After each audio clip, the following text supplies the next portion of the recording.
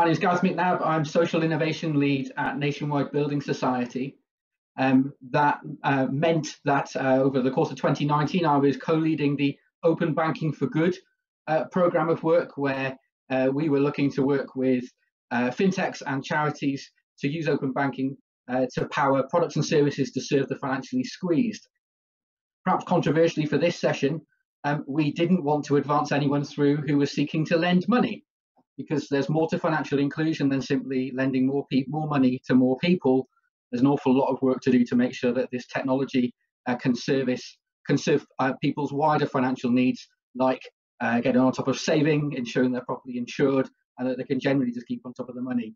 I know an awful lot of people in the audience will already be persuaded by that, and so I don't know that I'm going to rattle too many cages, but I think the main thing that I want to explore this afternoon would be how can we make sure that further innovation is properly informed by the end users as well as the funders.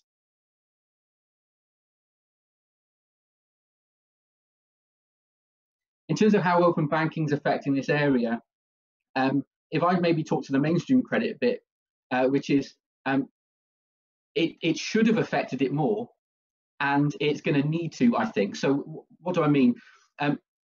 With the regulator being really clear in the last couple of years, particularly with the close down of some of the larger rent-to-own or high-cost short-term credit providers, where the criticism has been you've assessed creditworthiness, but you haven't assessed affordability. The regulators become very, very clear that they expect lenders of all types to assess both. Now, they haven't specified how, whether you get them to fill in a form or you use open banking, or you can use some algorithms and assessments of what's a reasonable cost of living for somebody in your part of the country, that kind of thing. Your mainstream lenders still rely heavily on the CRA data to lend, which means they rely heavily on assessing creditworthiness over against affordability, and their methods of assessing affordability will be many and varied, but very few of them are using open banking to supplement that.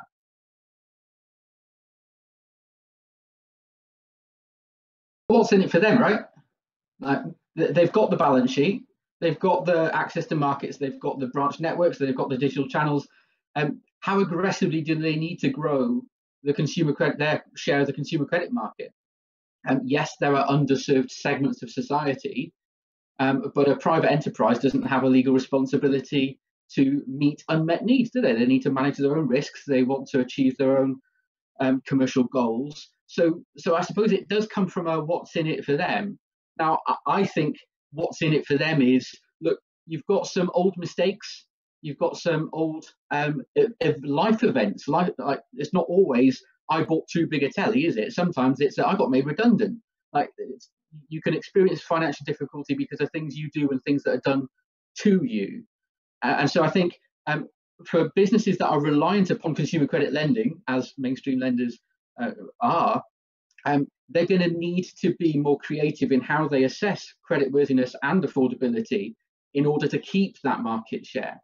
So I think until now they've not needed it, but as the marketplace becomes more competitive and as those credit files themselves begin to deteriorate, but the affordability may be there in lumps and bumps in the marketplace. I don't know necessarily that it's the financial inclusion aspect of things that will drag mainstream lenders into more wide use of this technology. I think it may be simply in their own commercial interest to keep pace with where they would have been had there not been a crisis that hopefully will lead to the adoption of the technology. From my point of view, I don't much mind about what makes them do it, as long as they get on and do it. I would love to see it come from a real commitment to financial inclusion and financial well-being, but a better use of the technology means more people rightly receiving credit and financial services when they need it.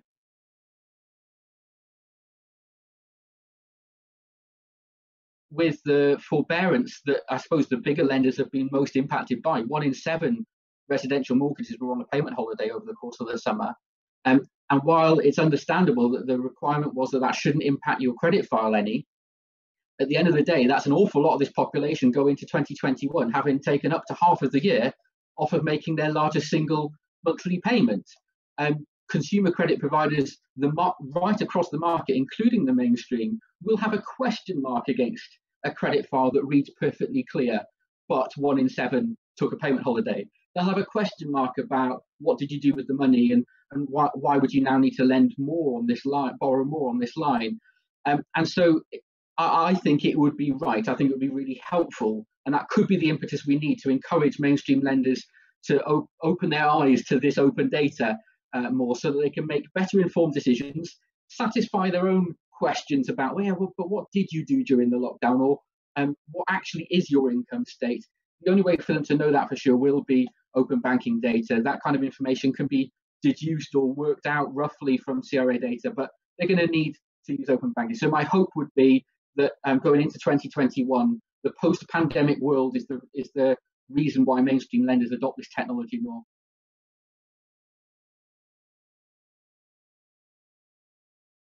The revolution started. It absolutely isn't over. There are many more possibilities still to be explored, but also some problems potentially. If we categorize the data to a certain level of detail, it gives you the opportunity to discriminate like crazy and not lend to people who go to the pub 5 times a month if you determine that's a risk. What types of behavior will you as a lender determine to be in appetite and outside of appetite?